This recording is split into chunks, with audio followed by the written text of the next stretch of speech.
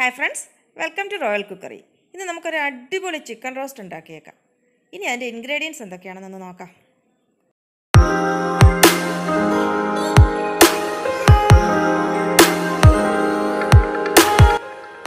Pan ചൂടായിട്ടുണ്ട്. ഇതിലേക്ക് നമുക്ക് അല്പം വെളിച്ചെണ്ണ ഒഴിച്ചു കൊടുക്കാം.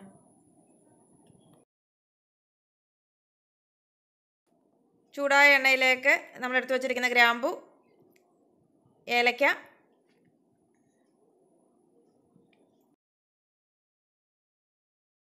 പെരുംജീരകം ഇത്രയും ആഡ് ചെയ്ത് കൊടുത്തിട്ട് അതൊരല്പം നേരം ഒന്ന് ചൂടാക്കാം.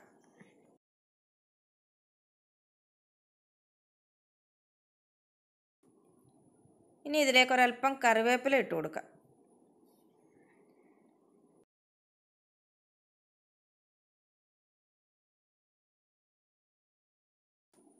കറിവേപ്പില ഒന്ന് ചൂടായി കഴിയുമ്പോൾ അതിലേക്ക് നമുക്ക് അരിഞ്ഞു വെച്ചിരിക്കുന്ന ഇഞ്ചി, വെളുത്തുള്ളി, പച്ചമുളക് ഇവ ചേർത്ത് കൊടുക്കാം.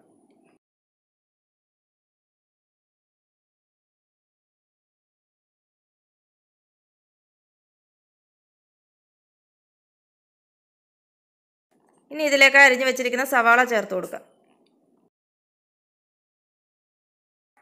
ഉള്ളി നന്നായിട്ടൊന്ന് വാടി കിട്ടാൻ വേണ്ടി 1 ടീസ്പൂൺ ഉപ്പ് ചേർത്ത് കൊടുക്കുക. ഇതിലേക്ക്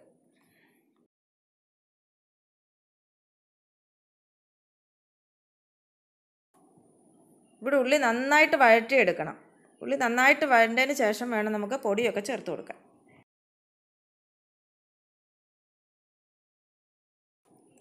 ഇനി ഇതിലേക്ക് 1.5 ടീസ്പൂൺ മുളക് പൊടി, 1.5 ടീസ്പൂൺ മല്ലിപ്പൊടി, 1/4 ടീസ്പൂൺ മഞ്ഞൾപ്പൊടി,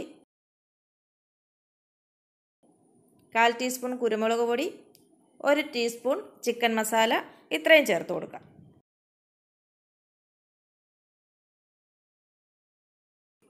ഇനി ഈ പൊടിയുടെ പച്ചമണം മാറുന്നത് വരെ നന്നായിട്ടൊന്ന് ഇളക്കി കൊടുക്കണം. അതിൻ്റെ ആ സ്മെല്ലൊക്കെ ഒന്ന് മാറി കിട്ടണം.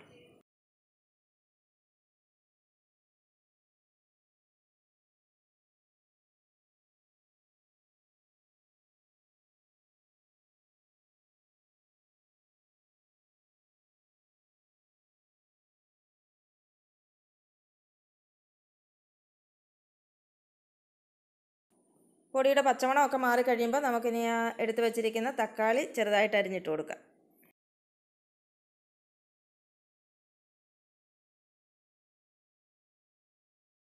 ഈ തക്കാളി ഇതിനകത്ത് നന്നായിട്ടൊന്ന് വാടി റെഡിയായി വരണം. അതിനുവേണ്ടി നമുക്കിത് കുറച്ച് നേരത്തേക്കൊന്ന് അടച്ചു വയ്ക്കാം.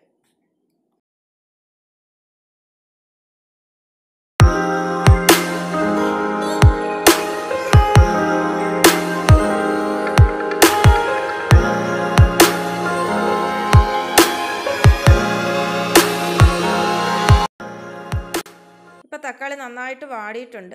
ഇനി ഇതിലേക്ക് നമുക്ക് എടുത്തു വച്ചിരിക്കുന്ന ചിക്കൻ ഇട്ട് കൊടുക്കാം.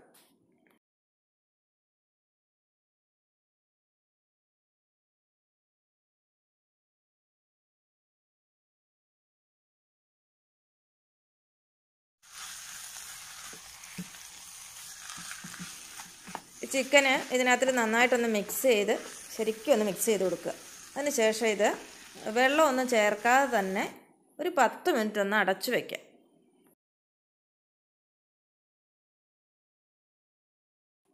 ഇനി ഇതൊന്ന് തുറന്ന് നോക്കാം. ഇപ്പോൾ ദാ ചിക്കനകത്തിലെ വെള്ളമൊക്കെ ഇങ്ങോട്ട് ഇറങ്ങി ചിക്കനിലെ മുളകും ഒക്കെ നന്നായിട്ട് പിടിച്ചിട്ടുണ്ട്. വീണ്ടും ഒന്നുകൂടി ഒന്ന് ഇളക്കി കൊടുത്തിട്ട് ഇതിനകത്തിൽ ഇപ്പോൾ ഉപ്പുണ്ടോയെന്ന് ഇപ്പോൾ ഈ സമയത്ത് നോക്കണം. നമ്മൾ ഉള്ളിക്കകത്തിൽ ഉപ്പിട്ടതായിരുന്നല്ലോ. അപ്പോൾ ഇതിന് ഇപ്പോൾ ഉപ്പില്ലെങ്കിൽ ആവശ്യത്തിനുള്ള ഉപ്പൊക്കെ ഒന്ന് ചേർത്ത് കൊടുത്തിട്ട് ഒന്നുകൂടി ഒരു 10 മിനിറ്റ് സമയത്തേക്ക് നമുക്കൊന്ന് അടച്ചു വയ്ക്കാം. അല്പം ഉപ്പും കൂടി ചേർത്തിട്ട് അടച്ചു വയ്ക്കും.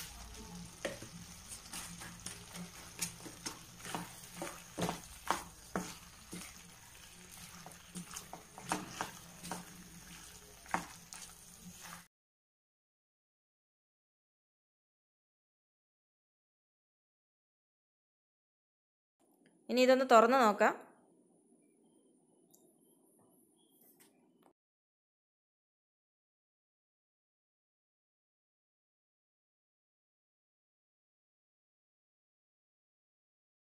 ഇനി ഇതിലേക്ക് നമുക്കൊരു 1/4 കപ്പ് വെള്ളം കൂടി ചേർത്ത് കൊടുക്കാം.